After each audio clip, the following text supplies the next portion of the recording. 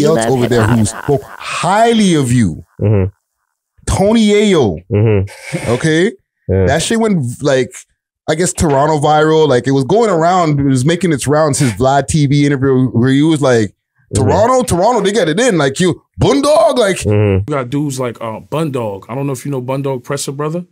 Oh, I know Pressa. Yo, listen, his brother, I don't care what weather. I seen him in Texas, he had a ski mask on. Wintertime, ski mask on. Summertime, springtime, ski mask. Shout to BUNDOG, he always got the ski mask on the whole Wassa game. I ran into them crazy dudes out there. So you got dudes like that. Then you got the natives, which... I was like, yo, fam. And then I started seeing the tour and everything like that. Tell me about that G-Unit relationship and like how that came to be. G-Units are just real niggas. You have to look at it. 50 is like Press. So that's why he's attached, or that's why what he sees in Press. Like, you know what I'm saying? It's just like me seeing another BUNDOG on the come up. 50 went through all the shit that we went through. The tours getting canceled, the shows getting canceled, him fighting with Terror Squad, fighting with G-Unit. Like he's a gangster rapper. So coming up, what do you think he had to go through? And the first time I ever heard of, well, Hip Hop Police was what, 50. They had G-Unit, they're running around, you know, Tony Yayo tells me stories about them going to shows and they have to, you know, they have to be protected and shit like that. And they have to go in there and they have to hold their own grounds because they have real beef. That's the same shit Press is going through.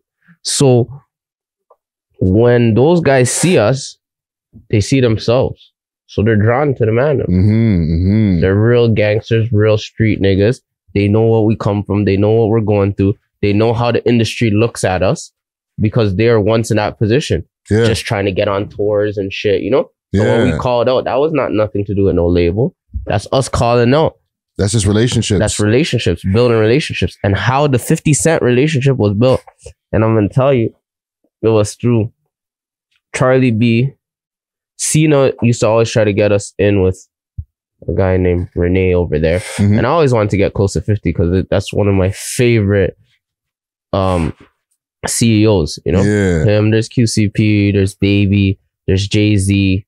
You know, the gangsters that actually came out the trench and that are now CEOs and billionaires like Dr. Dre and certain people like that. But 50 is always my favorite because there's no filter, you know? Can't be canceled. And if I want to be like that, I'll just be like that. Like other people, they, you know, they just try to maintain that corporate image, that CEO image. He's doing so much corporate shit, but still go on Instagram and fucking roast someone and just speak his mind. And just say like, you're a bitch, you're goofy. Like you see? Sometimes people just want to be themselves. Right? Unfiltered, like we were talking about. Unfiltered. You just got to be unfiltered. Like that's how I want it. Why wouldn't I want to be unfiltered? Why do I have to come online and change and maintain an image? Because it's just like, it's uncomfortable to try to not be yourself. You want to be comfortable. When you're out here acting, it's very uncomfortable.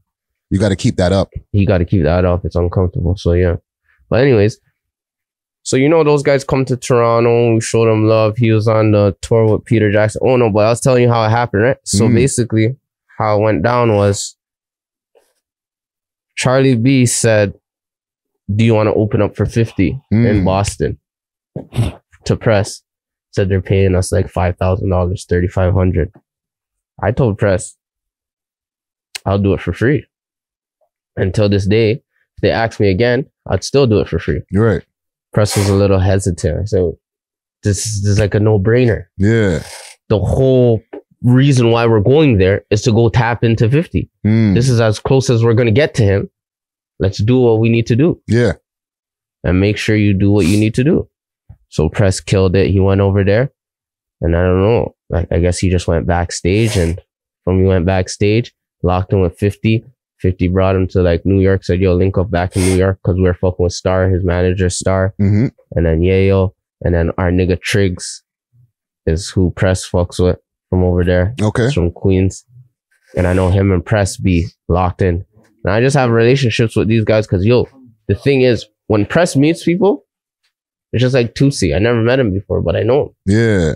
A lot of these guys I never even seen in person, But when Press is around them, he always puts me on the phone with them, or I talk, and then we exchange numbers, or we follow people on the gram, and then I just support their shit, they support my shit, and we just, you know, you build a connection. Yeah. Build a connection. So basically, we went back to New York. So Press goes to New York, and then they're in the club, and he just embraces the little nigga again. He said, yo, I got Canada in the building.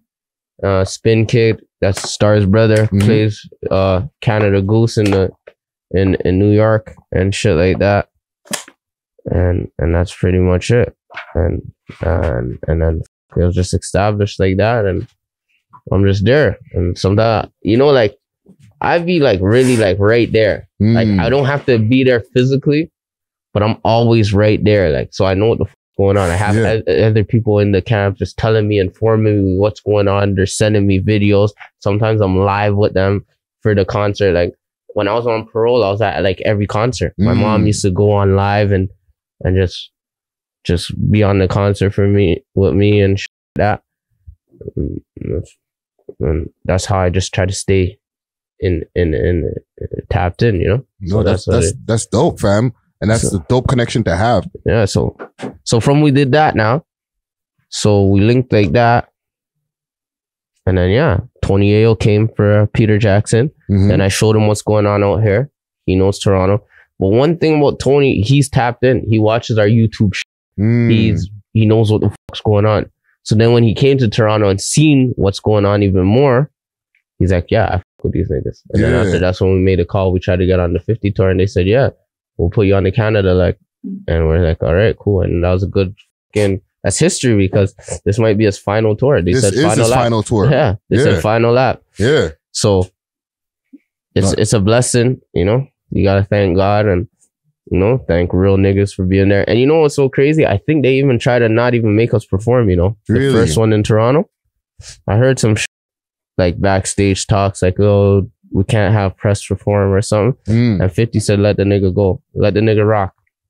Real nigga, because he knows what's going on. Yeah. Another bitch ass nigga in the industry been so scared. Oh, Live Nation, I'm scared. But he has the tightest security I ever seen. Them niggas gave us 10 tickets. I never got 10 tickets in my life. Crazy. 10 tickets, bro. Yeah. For my whole squad in Toronto. I went to Rolling Loud deeper than that. But you have to respect it, because at the end of the day, it's where he comes from. He knows that when you bring the whole hood out, shit happens. We love hip hop.